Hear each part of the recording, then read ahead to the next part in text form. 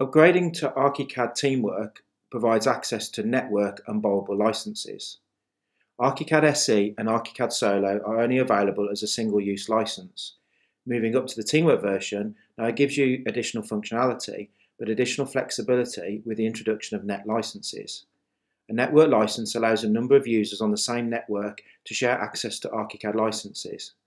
The client computer does not have a license locally.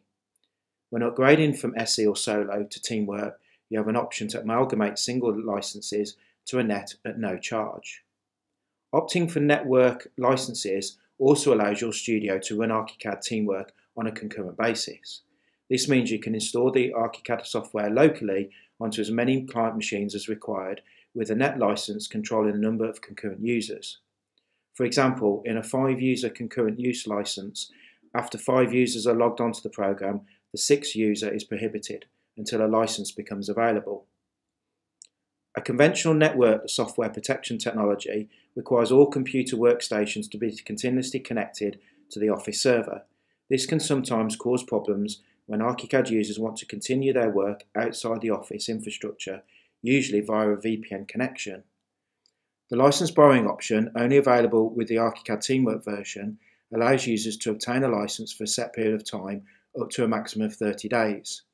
The duration is set prior to borrowing the license via the CodeMeter web admin. With license borrowing, your license management becomes simple, transparent and safe. In summary, the ARCHICAD Net and License Borrow technology offers the following benefits. Only one network key is required to be connected to the server computer.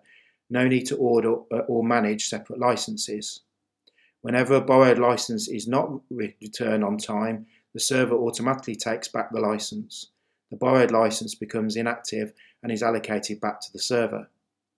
No more lost hardware, keys or soft licenses to be replaced, especially when working remotely or on the move.